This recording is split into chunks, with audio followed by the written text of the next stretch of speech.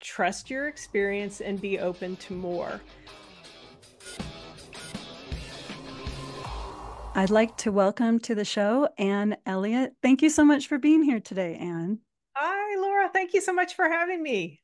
I'm so excited. This is the title of your book, From Mainstream to Mystical, really resonates with me. And I'm really looking forward to this conversation about how to, what is that other side that's not the logical linear side, and what does that look like in practice? So I'd love to have you start off, just introduce yourself to the audience. Yeah, so thank you for the opportunity to be here. And I guess I should say I'm a practical Midwesterner, and I worked in a number of fields: brand management and marketing, supply chain. I started my own company in 1996, and then slowly the trajectory has bent itself more towards the non-logical area than the practicality of things like supply chain and some of the other things that I've done professionally. And during the pandemic, while I wasn't traveling and was spending a lot of time away from other humans and distractions, I decided to start writing a book. And the book is about the last 20 years, starting with hiring a business presentation coach and then the ebbs and flows all the way through to where we are today. And the second edition just went live on the solstice, yay, on the Yay. 20th of June. And yeah, I'm really excited about this. And I'm excited about the opportunity to introduce things to particularly business people who may be curious, but not really be placing so much value on the nonlinear, the stuff that's not as practical and that's a little more on the mystical side. Right, right. Well, and it's interesting. I noticed that when I read your book that your journey has been, well, I mean, obviously it's been your whole lifetime, but you really highlight the last 20 years for Right. you. And I don't know if you and I talked about this, but it's been about 22 years for me of being on this journey of, oh, there's more than just the logical, linear, tangible side of things. So it was really fun to kind of see your journey through that. And for anyone who is curious, it's a really fun journey, lots of fun stories to listen to. I wanted to read one thing. It's actually toward the end of the book, but I just want to read it so that Okay. listeners can um, place themselves um, in a particular energetic stance. And then I'd love for you to respond to it from here right now. Great. All right. So you write, human existence requires material resources. And I find that when I am aligned with a purpose, a soulful mission, or an opportunity for deeper learning, resources abound. Support often comes when I let go of logic and allow synchronicity or intuitive guidance to become apparent. I love it. And I'd love to hear, where's your stance on that right now? Yeah, the same. And this is the work that I do with my clients in a coaching environment is exactly the same thing. I tend to attract people who are very logical, linear, often leaders in their field. And it sometimes is difficult to let go of all that logical, practical, how to, what if I can't see the path in order to let the synchronicities drop in. And I think there's a myth that spiritual people go off in caves and they don't have need for material resources. And I would say I'm living a life that disproves that theory because I'm very spiritual, but I'm also very grounded in material resources and I like having a high quality of life. I'm not interested in living in a cave. Me neither. So Maybe we did that in another lifetime, Anne. yeah, that's very possible. I like hiking in caves, and I Mhm. wrote about that in chapter 30 on France. But Mhm. I don't really want to live in one. I like living with modern conveniences. And so that was one of the things that I hoped the book would do was dispel the myth that if you're spiritual or you have command of these mystical or intuitive or synchronistic gifts, that all of a sudden you have to give up the material world. And I think that's what many of us are here to bridge, the Mm-hmm. mainstream and the mystical. It's so true. I mean, I don't know exactly where that came from, but I definitely, that was the thought that I had at some point in my journey as well. It's like, oh, well, if you go down this path, that's kind of, you're over there. And I like you, I love adventuring, I love traveling, I love things that feel good, where I call it the vibration of it feels really aligned, right? And that can look different in different ways and doesn't necessarily equate just to money, but it's Right. why not all?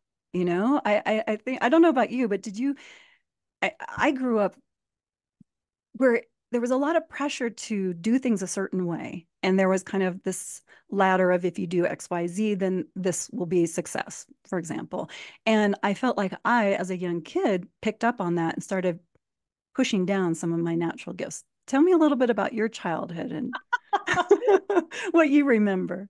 Yes. Well, I think that I had a lot of those gifts at a young age. And then I quickly figured out that if I wanted to have my parents be comfortable, I would not point out the elephants in the room or whatever else was in the room. Right. And also, in order to win acceptance of family and extended family, the things that were esteemed were achievement oriented Mm-hmm. and things that we would think of as being analytical or cultural success, the things that were chalked up in that way, not so much your ability to read intuitively a particular situation or predict an outcome.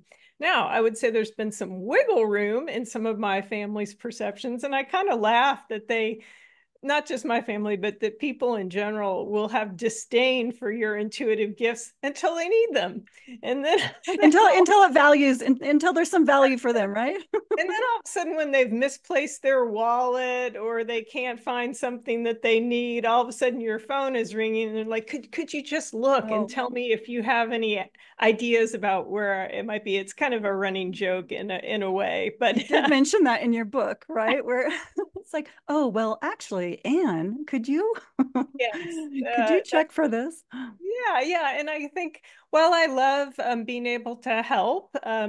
Sometimes people don't want to believe that that's possible, and that's okay. I'm willing to Right. accept people wherever they are in their journey. And then the other part of that is I like to help people learn how to use their own gifts Mm. because I think we're all wired differently. We all have different strengths and capabilities. And I think the figuring out the finesse to utilize what is unique to you is very important to me as a gift that I have to give to others. Yeah, I agree with that. And, I was thinking back to when I was a little kid, and until I started picking up that it was making people uncomfortable, I just assumed as a kid that everyone was experiencing it, right? And even now, as I've gone on this journey, reconnecting with all of that, there's a recognition that how my gifts show up in my life is very different than someone else's. It Yeah. doesn't mean that we can't all tap into some of the different gifts that are there, but we're all unique human beings, so the way that it shows up, the way that it expresses itself is very different. And I love how in the book you give many different examples of how your gifts have shown up, over a period of time, and in a variety of different situations. I really resonated with, it's funny you brought up the chapter about France. That was the chapter that I wanted to ask you about. Perfect. I don't know, synchronicity. There you go. um, that area in France, Mhm. Les Saint-Baume, Yes. is, I've been there. I went right before the pandemic, and I felt called there, and it was an unbelievably powerful experience. So when I started reading that chapter, that was it's not exactly a place a lot of people talk about, it's far enough away from Nice and Cannes, and it's far enough from the west side of the country.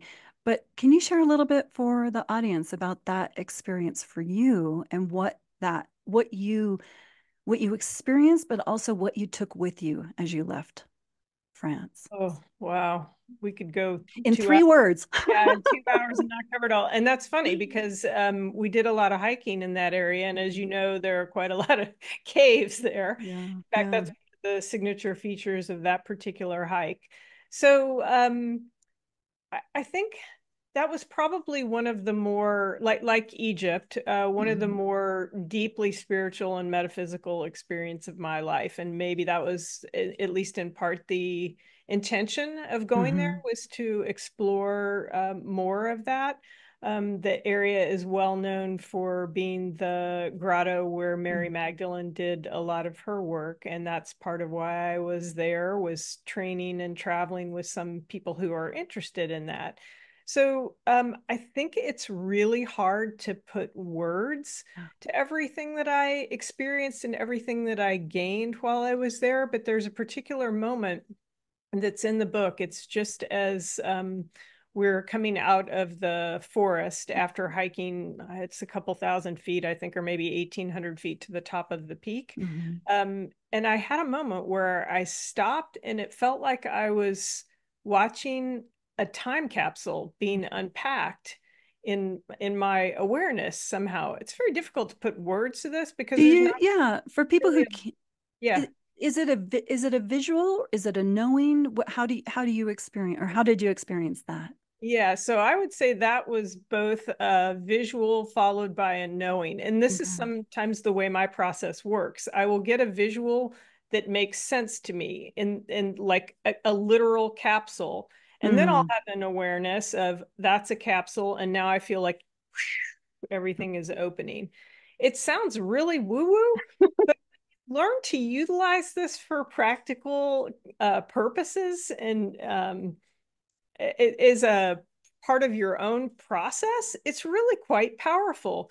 So there are different ways. People each have their own unique ways, and mine has been unfolding for many, many mm, years, probably beyond the 20 that are chronicled in right. the book. But in that case, yes, I was standing, I can remember this like I'm still there. I was standing in a particular place. It was a beautiful day. Everything was green, and we were just about to cross back over a footbridge where we had entered the forest area where we Mm, were hiking, and I had this sudden awareness that something's going on here. There's something happening. And right. oftentimes it takes a while, and I mean a while like months or even years, to understand exactly what it is that's unfolding at That's the such a great thing for people to hear, right? Because I know that people in the audience have probably experienced some of these things, but not been able to, for whatever reason, make a connection to what is this? What does it mean? It could be either like me when I was a kid, like everyone experiences this, right? Or when you realize that, oh, maybe you say it out loud and someone kind of looks at you like, what are you talking about? It's just a forest, right? Yeah, and I think there's a really great way in which we can demystify the Mhm. mystical. And I think the more practical applications there are for that, the more we tend to stop dismissing it as being this Right, stuff that other people do. And that's why I think it's good to try and put words to it because it helps other people to understand. And at the right, same time, it's very difficult to put words to it. Sometimes right, people get it and they know exactly what you mean, and other times they're going, "Yeah, right, sure, right, a time right. capsule, okay." Well, see, and for me, when I read it and when you just said it just now, I get body goosebumps. And I don't know if that's just because of my own experience there and how powerful it was, but or it's a resonance with what I'm feeling because I tend to feel or know things. The visual as well sometimes, but it's like the feeling comes first or the knowing comes first, and then it needs to be unpacked a little bit after that.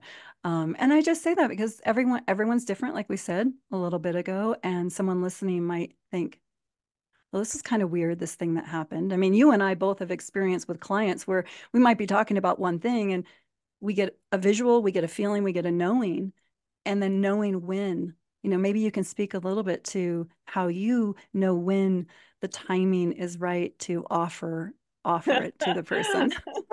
Oh, I've had to learn that along the way because not everyone wants to hear what you're Yeah. seeing in your head all Yeah. the time. And also, Sometimes there's a way in which the universe, I'll call it the universe for Mm. lack of a better term, will give you an image that you recognize, and then it's almost like free association to understand what the meaning is. So I might see something that looks like a capsule or a pill, but I don't take any pharmaceuticals and I haven't in, I don't know, probably over 20 years. And so I would know immediately that it's not Not yours. some part of me telling me, oh, you forgot to take your fill in the blank, whatever medicine today. It's Right. a metaphor. So, but the fact that it didn't look like something that came out of a spaceship, that kind of capsule, or sometime a time capsule that was buried Hmm. underground, the universe will give me something that I can recognize and then extrapolate that into whatever the meaning was. And I think that's the gift that we can help by demystifying it and talking Right. about it. That's the gift that we can offer to others who think, Hmm. I see all these weird things, or I hear sounds, or I have these full body tingles, or whatever it is, and not make that wrong or weird or anything. Right. It's Right. just part of your process, and you're working to understand what the meaning is. And have you noticed that over time, as you have, well, no, let me ask you this question first. Was there a time where this was starting to, where you were really looking, exploring, training, however you want to look at it, researching? I say researching because that's kind of what I do, where you felt that you couldn't share this with a big part of your world? Did you ever have that feeling? Well, I think it depends on the audience. Hmm. So, and that's part of why I wrote the book, is because there have been these instances where I knew it wasn't the right thing to share in the moment, and then maybe later it was. Hmm. There's a story about being in a board meeting for a group of people at Duke University, and I was definitely getting information, but I knew it wasn't I the think time. I know which story you're talking about. Yeah, yeah. It's very vivid, the visualization, correct? Yes, right. Right. And you know in a room full of people in a board meeting that is Hmm. absolutely not the time to share that. But Right. then about 8 hours after that happened, there was a different group of people in a different setting back at the hotel where we were all staying, and the universe put together all the circumstances for me to be able to share the information. And the best part was the person who I was sharing it with validated it. And Right. oftentimes, when you're doing intuitive work, you don't get the validation. Either you don't get the opportunity to share it, or the person says, I don't know what you're talking about. And so, It takes them a few months to register what yeah. what what you shared. Yeah. And so sometimes the validation is so precious just because it reaffirms your own understanding of the way your process works. Mm. What are you most excited about when you look, if you go really big picture and you look at all of your experience in business and Yeah. all of your experiences in this more mystical realm? What are you most excited about for humanity, for business, for leaders going forward?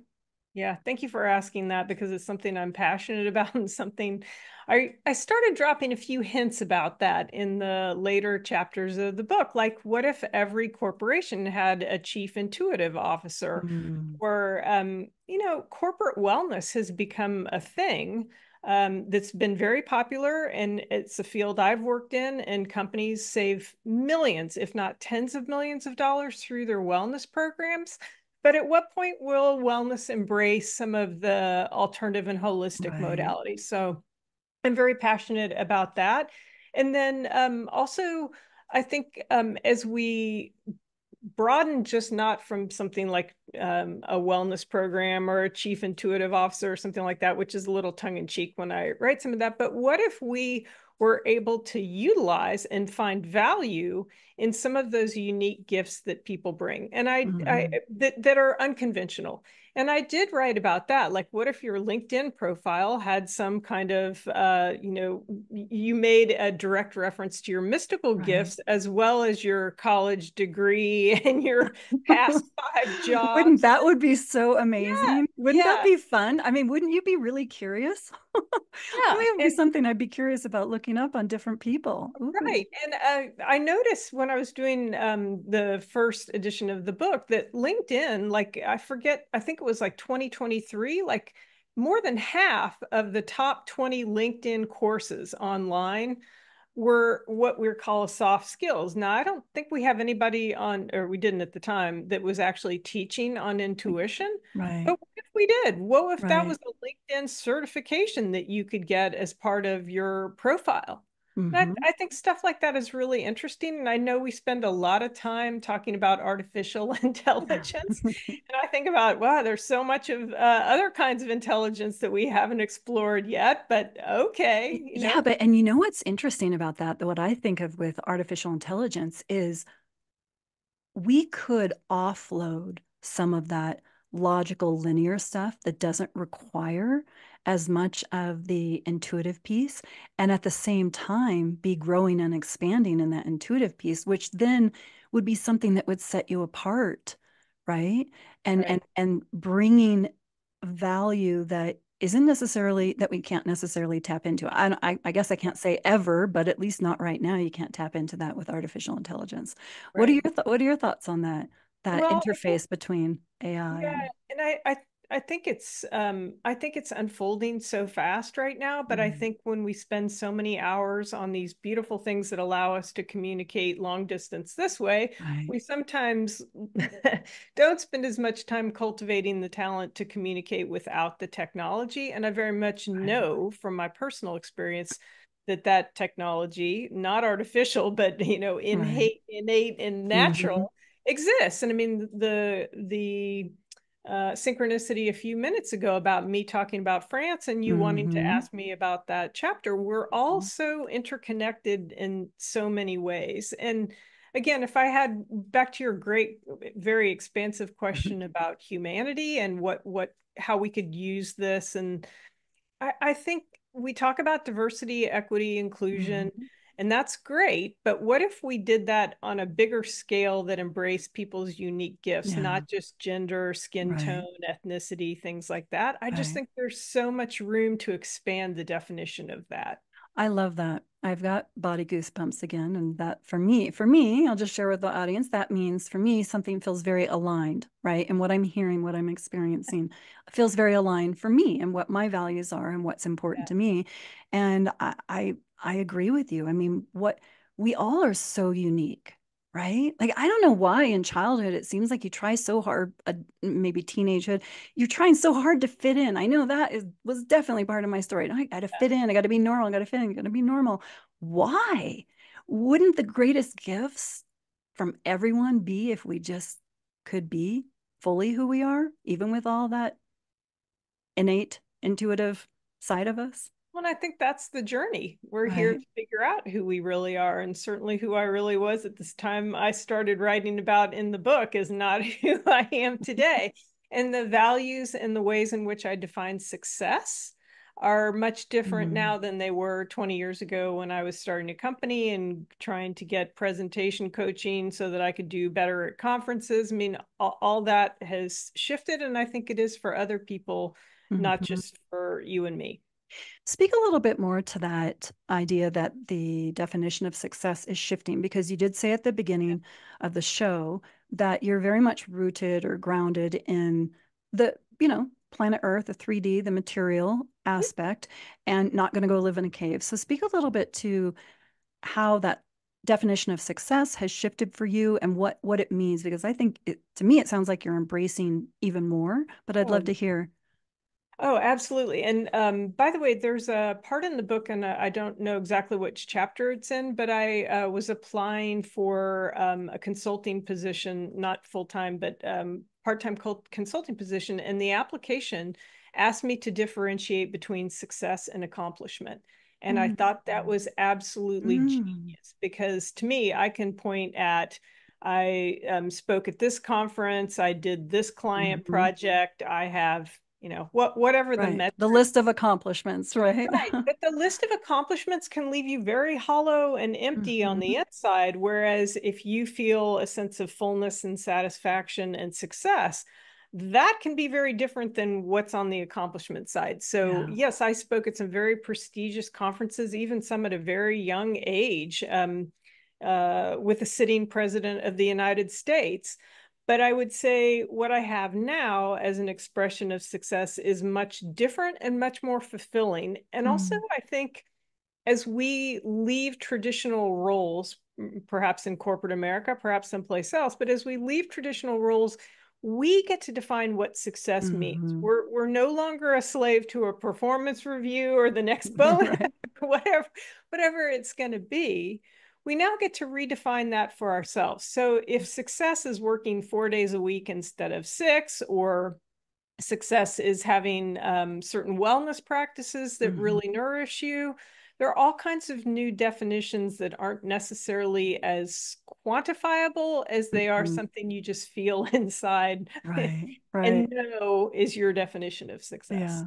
And how have you, so the first edition came out in 2023. 23. April. And when that came out, talk a little bit about what was it like to have this public, have this out there, put this out there? Well, it's interesting. It was I don't know. I felt like there was a big exhale.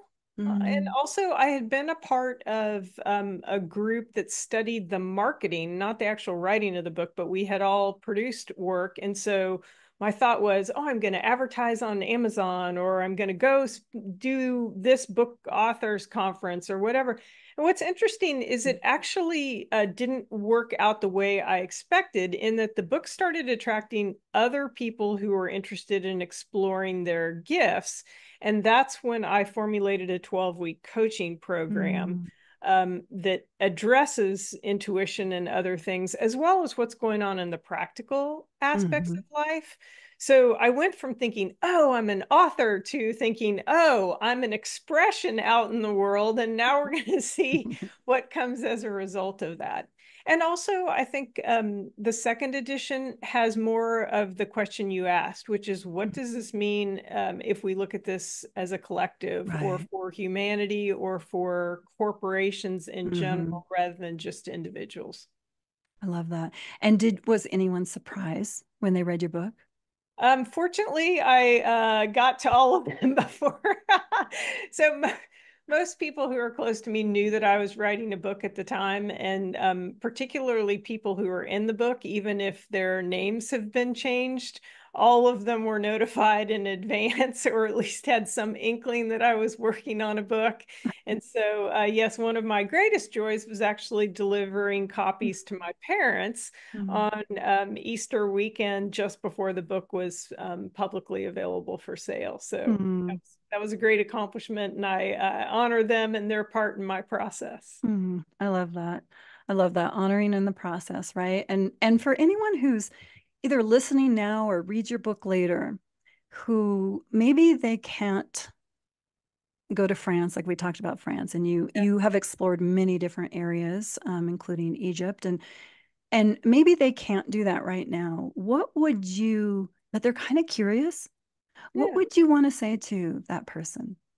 Well, there's so many small things that you can do during the course of the day, or without going to a spiritual retreat. In fact, one of the things that I learned during my time in Brazil was that my path here in the world, in this incarnation, is not to go off and be a spiritual person living someplace away. It's to integrate that energy into the mainstream, hence the book title, From Mm. Mainstream to Mystical and Maybe Back Again. So I think one of the things that you can do is to allow some wiggle room, and that phrase is used in the book. And what I mean is, allow wiggle room in your expectations and your perceptions. So we kind of have this thing where our mind thinks, well, Jane did this, this, and this is what it means. Well, okay, that's might be one thing that happened historically, but what if you allowed a little wiggle room, and maybe Jane does things differently the next time you interact? And Mhm. that can be around your expectations that are projections off of history. It can be around wiggle room in your schedule, so that if some synchronicity happens, Mhm. drops in, you have the wiggle room to allow it to take advantage of it. Yeah. So that's one I love that part, the wiggle room in the calendar. thing. That's something, at least with the leaders that I work with, is often not the case unless they mindfully do it. And creating that space, it doesn't mean that necessarily something's going to just big, huge thing is going to pop up, Yeah. but it's creating space for whatever the word is that feels comfortable for people, but making space for universe to create magic, Yeah. it's one way you could look at it. And also, if you look at it like you're on a treasure hunt and you're looking for Mm, clues, then one thing leads to another, to yes. another, to another, and all of a sudden you found the pot of gold at the end of the rainbow or whatever. And another thing that I'll point out, because I use this a lot in work with clients, when they're setting expectations, or maybe they have a manifestation technique that they're Mm. using, or they're really wanting something, I always recommend that they add the three words this or better Or bet that's to I the, do that the too. end, because sometimes if you are so focused on one thing, you Mm, miss what's going on in the periphery or the panoramic yeah. vision that may be even more interesting to you if you aren't so laser focused. So I think it's chapter 40 is titled This or Better, and actually Yeah. tells the story of using those three words with a male client who was trying to do some manifesting related to his professional life. Mm. That I resonate with that too, because we may not have the capability right now to even see something that's better, right? And so if we just say that this or the way that I say it is this or something better, Yeah. it's you're giving space for something that maybe right now you can't see that. You can see this, but wow, if there is something, when I used to do a lot of relationship work with people, they get really locked into a partner being a particular way. It's like, okay, so there are some things that matter to you. But what about this or something better? This or better? It's space. I love that. So that's a really simple thing that anyone listening can do, Yeah. creating space. Yeah, and I think a big message here is that we don't need everybody, the mystically inclined, to go off and be in some kind of spiritual environment. We need to embody that energy here Yes. in our third Yes. dimensional, Yes. every day to day, whatever it is that we're doing. And I believe that that energy is part of our, I call it, evolutionary trajectory towards higher states of consciousness. Yeah.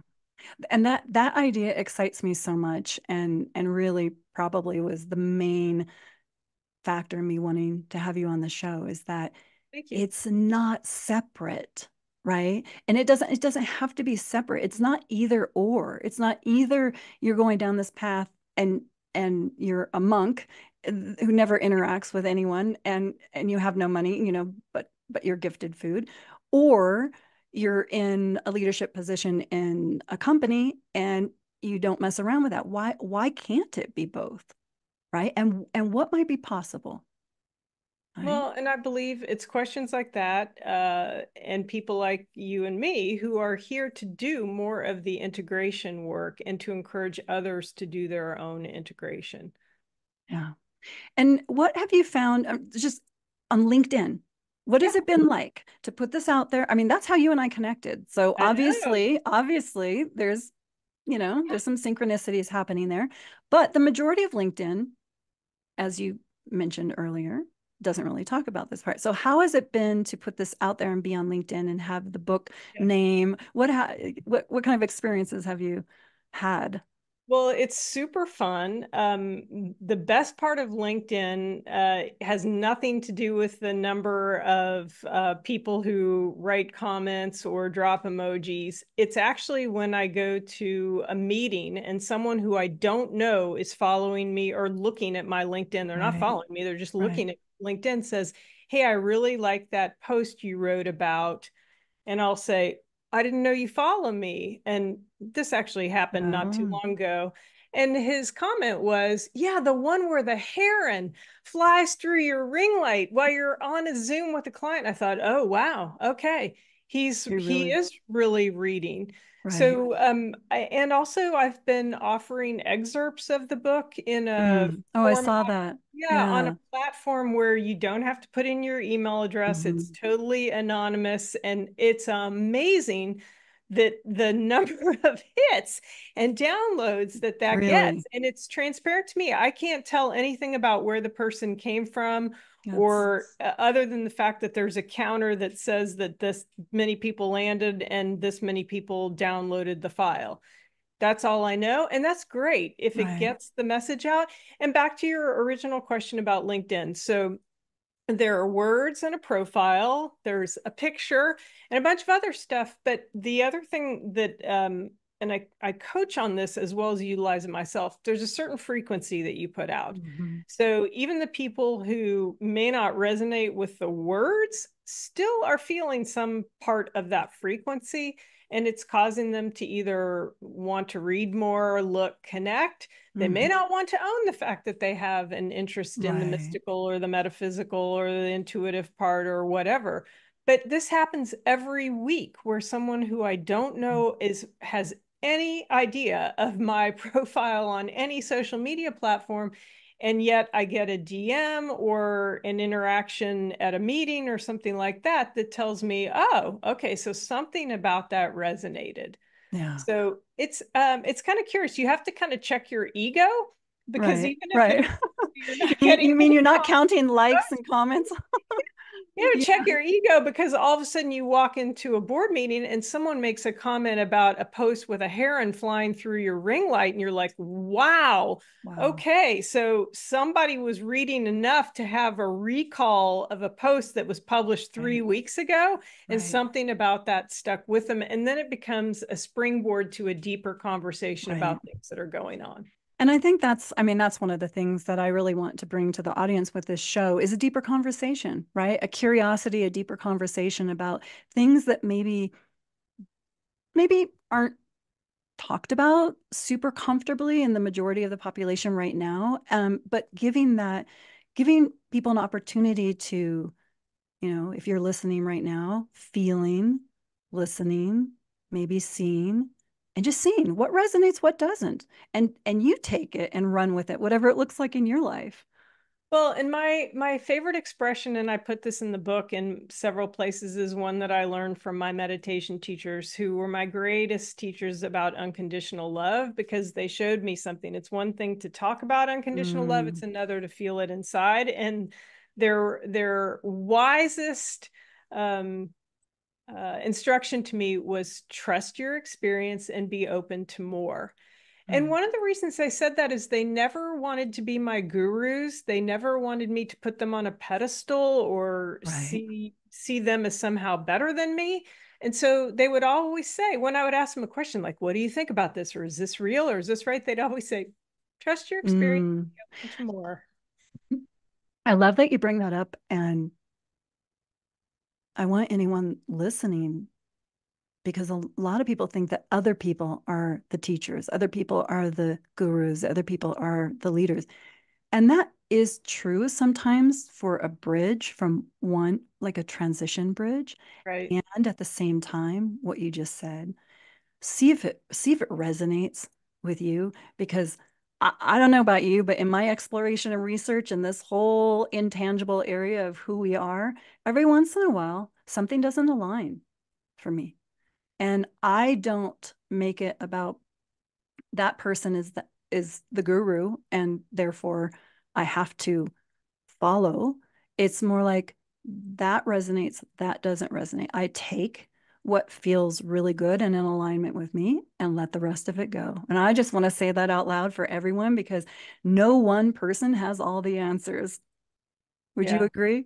Oh, not only would I agree, I would encourage you, if you're studying with anybody who wants to be thought of as a guru, you might want to rethink that, because in a way, you're conferring all of your power onto Yeah. them. And I think there's so much more available to you when you trust your experience and you're still open to more. So that was Yeah. great. That came very early in my spiritual Yeah. opening, and I'm very grateful that that was something that was given to me at such an early stage. Hmm. I want to ask you, what story in your book was the most fun to write about? Oh gosh, there's so many. Whichever one comes to mind now, with everyone knowing that they can pick up the book and read all of those fun stories, but one that's the most Well, fun. yeah, and the other thing is, I on my website I have a mailing list, because I'm going to begin publishing some of the stories that were written that did not get put into the book, and I won't do that publicly for a variety of Mm, reasons, but I will do it on for subscribers. So We can talk about that in a minute. Mhm. It might be the one, just because it's fresh in my mind, it might be the one about the Duke board meeting where I was getting a very clear transmission about something and left that meeting thinking I'll never know what that was about. And then 6 or 8 hours later, I was put in the position to validate that. I mean, Mhm. the number of synchronicities that had to line up for that to happen is just remarkable. But there's so many. And the funny thing is what's running through the Rolodex of stories in my head right now are all the ones that got chopped in the interest of Oh, keeping them interesting. less than 500 Mm. pages. So sign up for your mailing list I and you get was on a to. I was on a trajectory to write a much longer book, and at some point I was like, this is getting out of hand. So Mhm. I it was hard to cut some of those stories, but I know that they're still there simmering, and at some point they will be birthed into more of a public space. Well, why don't you share right now how the audience can either get a hold of your book or get on the mailing list to get some of those additional stories. Yeah, so my website's really easy. It's my name, Anne Elliott, LLC.com. And the book part of that is /book. So if you want to just go to Mhm. see the book. And my last name's two L's and two T's. So there's a lot of double consonants in that Anne Elliott, LLC.com. That's one way. And then my LinkedIn profile, which is another easy way to find me, I'm ann.w.elliott on LinkedIn. And that usually will differentiate me enough that you'll find me on the first try. Great. And we'll put all of those are down below for everyone so that you can connect with Anne in whatever way feels right. Um, I want to ask you before we close for today, if if you could grant one wish for humanity, what would it be? That everybody become more comfortable in expressing these gifts, because I really do think that they are part of evolutionary trajectory into higher forms of consciousness. And the more we suppress them in order to fit in or to adhere to some kind of cultural idea of success, we miss the value that are that's innate in each of those. So Mm. that would be my wish, and part of that's because that wish has been granted for me. I love that. Any last words that you'd like to share with the audience before we close today? Yeah, please hopefully enjoy the book. I'm very accessible, email and social media, and I would love to hear what your thoughts are. And yes, know that there's more in the works. Wonderful. Well, thank you so much for being here today, and it's such a pleasure to have you on the show. Thank you, Laura. Thank you.